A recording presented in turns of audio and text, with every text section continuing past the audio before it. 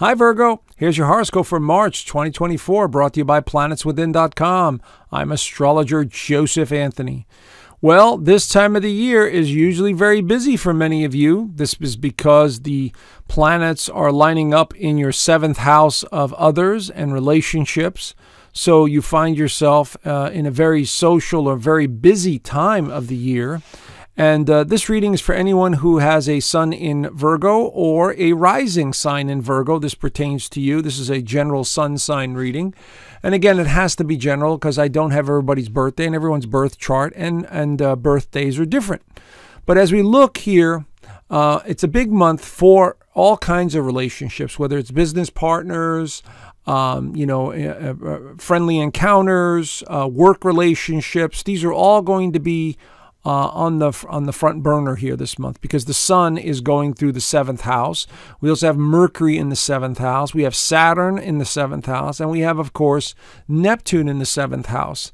And around the middle of the month, around the 11th or 12th or so, we'll have Venus and Mars that'll also leave Aquarius and go into the 7th house. So there's a lot of activity building up in this 7th house. And so this means wanting to be around others, wanting to take care of others or them take care of you in some way. And so you find yourself in a very busy environment this month, okay? And then the energy gets ramped up even more the second half of the month because the Sun and Mercury will be making their way into the 8th house. And this is some sort of psychological transformation that many of you will start undergoing with a focus on financial matters because of the alignments in the 8th house. And I'll get into all of that. But as we start off the month, we also have a lunar eclipse this month, the first eclipse of the year, right here in the 2nd house of income and values. So I'll get into that towards the end. But for the most part, there's a little bit of optimism in the air here because of Jupiter and because of Uranus. Now, there's going to be a new moon this month, which will also highlight the 7th house and will be making a favorable alignment to Uranus and Jupiter. So what this is suggesting is looking at the world in a different way, maybe a little bit more traveling and exploration and motivation. So let's take a little deeper look at what's going on here. So the first major alignment of the month is going to be on the 9th and 10th when Mercury, your ruler, leaves Pisces right there and goes into Aries, into the 8th house.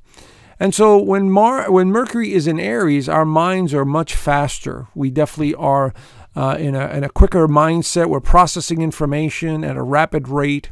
And because it is the sign of the self, Aries, in the 8th house, you're worried more about your financial, your finances, or you're worried about your own mortality because it's in the 8th house.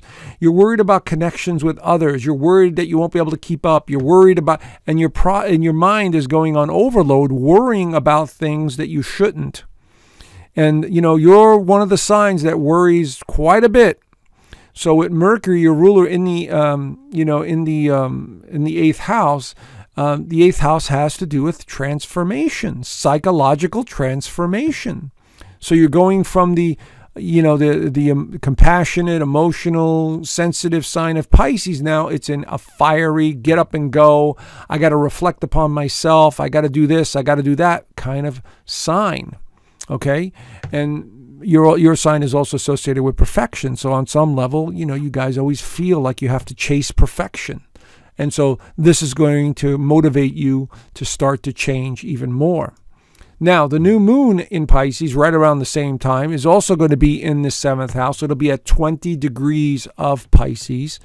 And this is suggesting new people entering your life in some way. Maybe you're starting a new job. Maybe you're meeting some new people while you're shopping. Maybe you're meeting some new people in the neighborhood, wherever that you meet them. This is giving you an opportunity to connect with others over the next 2 weeks or so because a new moon will last for about 2 weeks. And so this is giving you a great opportunity for all of that. And so go out if you get invited to some place or, you got to kind of take the little baby steps to try something new because this is the time of the year where, you have the opportunity to connect with more people. So I say take advantage of it. Now, Venus also enters Pisces, which again is amping up the desire to be around other people. Venus is about relationships and partnerships, and it's in Pisces. So once again, it's your opposite sign, and there it is in the 7th house. So lots of socializing I see this month for many of you. So, but you've got to break out of the hermit mode and go out and do something different. And I highly suggest that. One of the things that I advocate to a lot of my clients is that take little steps and do little things that make you happy. And if socializing and being around other people or just talking for a little bit, each day makes you happy, great. And so you never know with that new moon and the Venus in Pisces, it'll definitely bring in some new people that you even just befriend and be friendly with. It doesn't have to be romantic, okay? Because Venus in Pisces tends to be romantic in a sense, just like Virgos. They tend to be overly romantic. But not necessarily, it doesn't have to be that way. You should start off with a nice friendship and then see where it goes from there, okay? The sun enters Aries. Now the whole dynamic of the energy begins to completely change, because now, again, we're going into the fiery sign, the self-directed sign of Aries. And this is the time of the year where the astrological new year begins in March on the equinox, where the sun is actually crossing over the ecliptic and is beginning to head up higher and higher in the northern hemisphere. So, and then, of course, the days become longer. But with the with the sun in Aries, which is associated with Mars, in the 8th house, it's like, I've got to take control of my life. I've got to start something new. I've got to go in a new direction. And I would highly encourage it, because this is going to basically ignite a little fire under you, because next month there is a solar eclipse in Aries in this house. So this is setting the stage for something more important to occur in your life, whether it's in finance, whether it's you reinventing yourself, you taking charge of your investments, you wanting to experience something new. And so this month is giving you an opportunity, taking the little baby steps to go in that direction. So I would say use this sun in Aries to launch yourself into a new direction or something that you've always wanted to do, and, see it through and see where it takes you all the way into next month, where the solar eclipse will light up this 8th house. So this is starting the beginning of something that could be very big and important. Now, Mars, the ruler of Aries, is going to go into Pisces as well.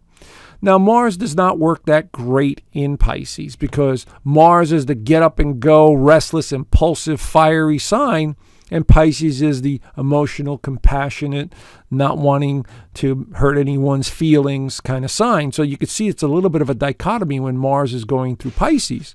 On the plus side, it could be a great time for spirituality, being around people who are healers, teachers, religious people, spiritual people. This could also be something that you might enjoy. Virgos love anything to do with alternative medicine or spiritual stuff. So I'd say I encourage you to go and do stuff that is in that realm, because it makes you feel good. You know that there's more to life than just modern medicine and, healing with drugs.